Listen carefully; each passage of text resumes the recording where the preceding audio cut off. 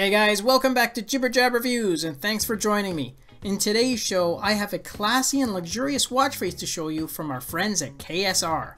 I'm actually going to be reviewing two faces today, although they are identical in the active wear look. It's really just the AOD mode that sets them apart.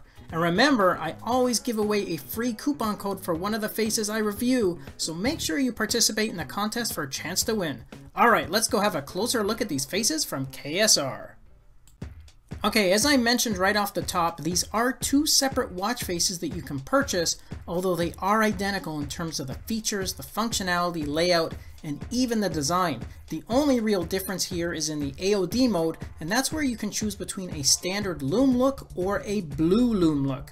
First though, going back to those active mode features, you have the date displayed on the right hand side, a 24-hour indicator, as well as a step counter located at the bottom of the watch face.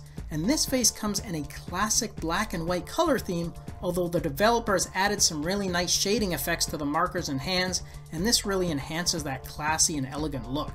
And for features, you have 5 preset app shortcuts to your phone, your settings, calendar, S-Health, as well as your Find My Device app.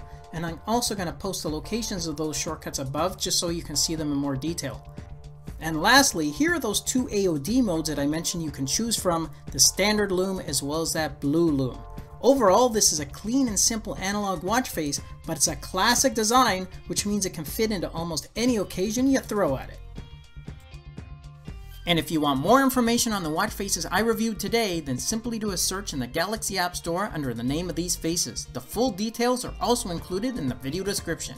And I'm also going to be giving away a free coupon code for one of these, so if you want a chance to win, then all you have to do is to like this video and to leave a comment. At the end of the day, I'm going to randomly pick one winner from those who have commented, and I'll leave a reply under their comment to let them know exactly how they can get the code. So good luck to everyone, and get commenting. Okay, that's it for this episode. Thanks for watching, and I would really appreciate it if you could share this video and to subscribe to my channel. It really helps me keep the channel going so I can continue to offer you guys discounts, giveaways, and fresh content. And if you want to be notified when the newest video is just released, then just click on that bell icon next to the subscribe button. I'll see you in the next episode. Until then, take care.